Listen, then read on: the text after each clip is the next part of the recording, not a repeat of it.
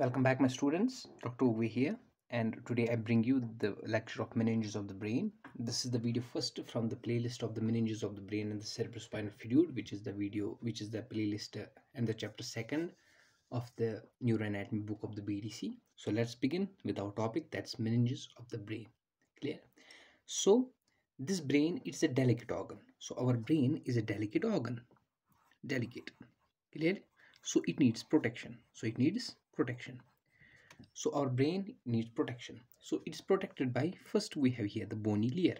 The first protection is provided by bone. Clearly, so we have the bony layer, clear, or bony cranium. That's the first layer of protection. Second layer of protection is provided by three membranous coverings. Those three membranous coverings are called as the meninges. So second protection is provided by three membranous coverings. Those are called as the meninges. Clear? So the first layer of protection is by the bony layer, that's by the cranium. Then we have the three membranous layers, three membranous coverings. First covering, second covering, and the third covering. Clear? And then we have here the delicate brain tissue. This first membranous covering is called as the dura mater. The second layer is called as the arachnoid matter, and the third layer is called as the pia mater. Pia mater is the inner side towards the brain tissue, whereas the dura mater is the outer layer, which is associated with the bony layer. Clearly, so brain is protected by, first we have the bony layer. This is the bony layer. Then we have the three membranous coverings. These are the three membranous coverings: 1, 2, and 3. Dura mater, arachnoid mater, and pia mater. The third protection is provided by spaces. The third protection to the brain, this delicate organ, is provided by spaces. These spaces are associated with these meninges. So what are these spaces? This is the dura mater, a meningeal layer. Above the dura mater and between this bony layer, there is a space. You can see the space A. This space is above the dura mater, so it's called as the epidural space. So first space, we have the epidural space. Second space is the space B, between the dura mater and the arachnoid mater. This space here, it is below the dura mater, so we call it subdural space. And the third space is between the arachnoid mater and the pia mater. This space right here, it's called as the subarachnoid space. It is below the arachnoid mater. Clearly, so we have the three protections of the brain. First we have the bony layer, then three membranous coverings, and then three spaces. Clearly, this space, subarachnoid space, it's between the arachnoid mater and the pia mater. It contains CSF. Clearly, and these two, this arachnoid mater and pia mater, these two meninges, the second and the third meninges, arachnoid mater and the pia mater, these two meninges are together known as leptomeninges. So these are about the protections of the brain. Now we first study this dura mater. So let's begin. Dura mater. So what is this dura mater? It is a membranous covering which is given to us for the protection of the brain. What is the dura mater? It separates the right and the left cerebral hemispheres. We know in our brain, in our cranial cavity, we have two cerebral hemispheres. These two cerebral hemispheres are separated by this dura mater. Clearly, right and left cerebral hemispheres separation. Clearly, so between these two cerebral hemispheres, there is dura mater. It separates these two cerebral hemispheres. This is the first function of the dura mater. What it also does, it also partitions cerebrum from cerebellum.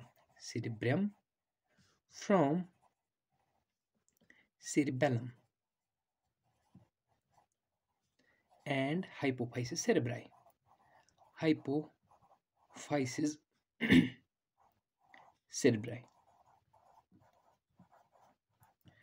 So dura mater, it separates right and left cerebral hemisphere. That's the function first. And second, it partitions cerebrum from cerebellum and hypophysis cerebri. Clearly, so this is about the dura mater. If we talk about the dura mater which is present in the cranial cavity, which is associated with the cranium, that's called as the cranial dura. Clearly, similarly, the dura mater which is associated with the spinal cord or the spinal cavity, that's called as the spinal dura. This cranial dura is double layered. This cranial dura, it is made up of two layers, double layered, clearly, while as the spinal dura, it is single layered, clear. So if we talk about the cranial dura has two layers, outer layer and the inner layer. Outer layer is called as the endosteal layer. This is the outer layer. Similarly, it has the inner layer, that's called as the meningeal layer of dura mater. Clear? So we can say that first we have here the bony layer, then we have here the outer endosteal layer, then we have here the inner meningeal layer, then we have here the arachnoid matter, then we have here the pia mater, then we have here brain tissue. So what we have here, this is the bony layer, then we have here the endosteal layer of dura, then we have here the meningeal layer of dura, then we have here the arachnoid matter, and then we have here the pia mater, and then we have brain tissue, then we have brain tissue. Clear? This bony layer, so these two layers are dura mater. So the space between the endosteal layer and the bony layer, it is the epidural space. The space between the meningeal layer of dura and the arachnoid matter is the subdural space, and the space between the arachnoid matter and the pia mater is called as the subarachnoid space. This bony tissue is closely associated with the pia mater. Clearly, the space between the endosteal layer of dura and the meningeal of dura, clearly you can see it is enclosed by cranial venous sinuses. So this space is it encloses cranial, so endosteal layer of dura mater and meningeal layer of dura mater. Between these two, there is cranial venous sinuses. Clearly, example of cranial venous sinus is a superior sagittal sinus. Clearly, these diagrams are given in the BDC, so let's have a look at them. First, we talked about the outer endosteal layer of the dura mater. So we can look here. This is the endosteal layer of the dura mater. Clearly, similarly, we have the arachnoid matter. This is another diagram for the arachnoid matter. Clearly, and here is the another diagram. If we can, these are the diagrams given in the BDC. Clearly, this is another diagram. This is the superior sagittal sinus, which is an example of cranial venous sinuses between the two layers of dura. This is the first, this is dural layer. This is another dural layer. Clearly, so between these two layers, we have the superior sagittal sinus. Is an example of cranial venous sinuses. Clearly, so these are the diagrams given in the BDC. So this is so far. Now moving forward in the dura mater. So we are talking about the dura mater. This dura mater, it has certain folds. More precisely, it has 4 folds. It has how many folds? 4 folds. Not the dura mater, the meningeal layer of dura mater. This meningeal layer of dura mater has 4 folds. Clearly has 4 folds. These 4 folds divides the cranial cavity into the compartments, into different compartments. These 4 folds divides the cranial cavity,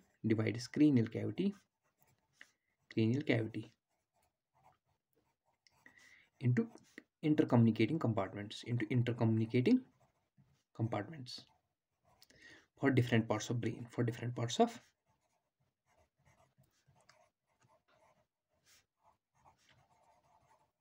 clearly.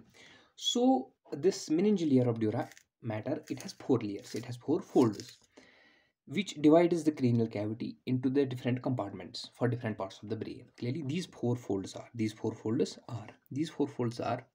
falx cerebri,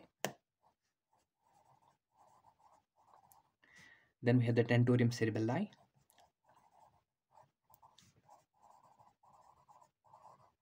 then we have the falx cerebelli, then we have the diaphragm ocelli.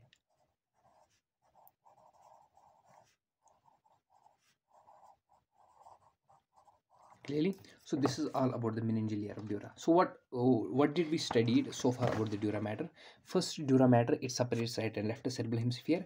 It also separates cerebrum from cerebellum and hypophysis cerebri. We have the cranial and the spinal dura. Cranial dura is double layer and the spinal dura is single layer. The double layer, outer endosteal layer and the inner meningeal layer. Between these two, there is cranial venous sinuses. Clearly, these two enclose cranial venous sinuses. Clearly. So we also I also showed you the diagrams from the BDC. Then we move on to this layer. This is called as the inner meningeal layer of the dura mater.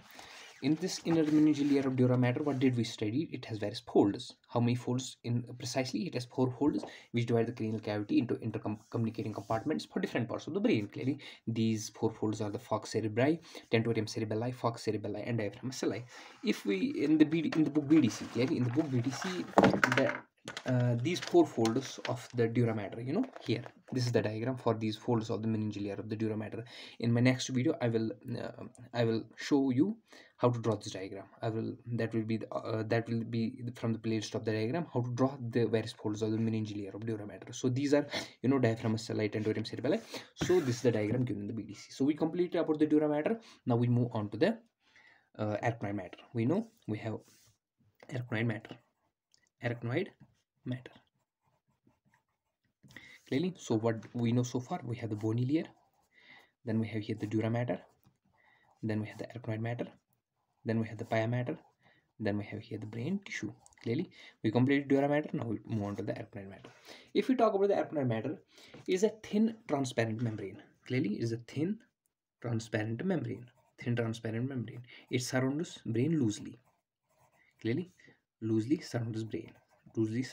So it's a thin transparent membrane which loosely surrounds the brain. Clearly, without dipping into various sulci, without dipping into many sulci.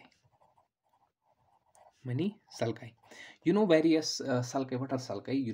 The brain tissue, it has various infolds. Clearly, pits. These are called as sulci. So this arachnoid matter, it loosely surrounds the brain, and it does not dip into many sulci. Clearly, so it's about the arachnoid matter. So this is the first statement. Arachnoid matter, it is the thin transparent membrane which loosely surrounds the brain and without dipping into many of its sulci. Clearly, this arachnoid matter has certain prolongations. It has certain prolongations. Those prolongations are called as the arachnoid villi. What are these arachnoid villi? These are finger-like projections. Clearly, these are the prolongations of the arachnoid matter or arachnoid tissue. Clearly, what is its function? It absorbs CSF. Clearly, so what is this arachnoid villi? These are prolongations of the arachnoid matter. These are finger-like. Their function is absorption of CSF. Clearly, so if we talk about the arachnoid matter, the diagram of the arachnoid matter. Clearly, so this is the diagram of the arachnoid matter, figure 2.3 given in the BDC. This is of the endosteal of the dura mater, figure 2.2, and 2.3 is about the arachnoid matter. Clearly, so you can see the arachnoid matter covering the brain here, right? Arachnoid matter covering the brain. Now we completed the arachnoid matter. Now we move on to the pia matter, the third meningeal layer. Clearly, now we talk about the pia, last and the final meningeal layer, pia matter. This pia matter is closely associated with the brain tissue. This is the pia matter, this layer, pia matter, and this is the brain tissue. Clearly, it closely invests the brain.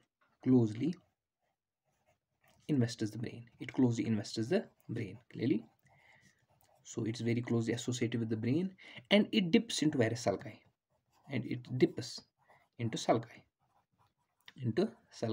So the various sulci on the brain tissue surface, so this pia matter dips in those sulci or the various irregularities present on the surface of the brain. Clearly, so this is the first statement on the pia matter. Another statement, it comprises of pia and epiglia and pia-gilia. So this pia matter consists of pia and pia-gilia. Clearly, so this is the first statement in the pia matter, and this is the second statement. Another statement, an important statement, this pia matter has folds, various folds of pia matter. Clearly, various folds of pia matter, which enclose a tuft of capillaries. So this arrangement, the folds of pia matter which enclose a tuft of capillaries, these form tela choroidea, which is important for the CSF formation, which is important for the formation of CSF. Tela choroidea of the lateral third and the fourth ventricle forms the CSF. Clearly, so this is all about the pia matter, and now we have the spaces. We know about the spaces. So we have the bony layer. So a revision of the spaces, bony layer, clearly. Then we have here the endosteal layer of the dura mater. Clearly, between the bony layer and the endosteal layer, we have the epidural space. Then we have the another layer of the dura mater that's called as the meningeal layer of dura mater. This endosteal and the meningeal layer of dura mater, it encloses cranial venous sinuses. Clearly, between the meningeal layer of dura mater and we have the arachnoid matter, we have the subdural space. Clearly, between the arachnoid matter and the pia mater, we have here the subarachnoid space, and between the pia mater is closely associated with the brain tissue. Clearly, so this is all about the spaces and the different meninges of the brain. The diagram for the pia mater is given in the BDC figure 2.5. This is the pia mater. This is the pia mater. So, this is the pia mater. This is the superior sagittal sinus, an example of cranial venous sinuses, and this is the endosteal layer, and this is the arachnoid matter, and this is the various folds of the meningeal layer of the dura mater. Clearly, these are the diagrams given in the BDC book. Clearly, so thank you. Your Dr. Ugwe here. It was one very easy topic. Keep revising. Thank you.